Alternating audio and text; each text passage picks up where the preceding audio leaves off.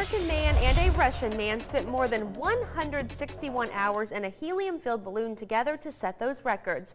They crossed the Pacific Ocean before landing safely off the coast of western Mexico. Their takeoff point, Japan, last Sunday. Their total miles traveled, 6,600. Unlike some other record-breaking balloon trips, this one involved a balloon that did not use a heat source to stay afloat. So what does that mean? Instead, it ran on helium and was controlled by the pilot, releasing some of the gas during the day or throwing off sand or water at night. The journey means the men beat the gas balloon records for distance and duration. The records won't be official until they're certified, though, a process which could take months. The most recent helium balloon travel distance record, according to Guinness World Records, was set by Jonathan Trappe in 2010 when he logged more than 13 hours of sky time.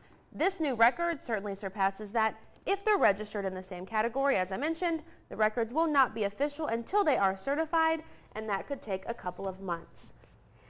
What do you do in that balloon for that long? First of all, I am afraid of heights. Right. So my balloon would be right on the ground. Pull it with some wheels. And have like a slideshow go by. Would you ever do that? No. No. Let's be honest. There's a world record for everything. There really is, because when I looked at the last one, see? Everything. We could set a record around here for something. We probably have. HGH. Hey girl, hey. I'll look it up. Okay, please do.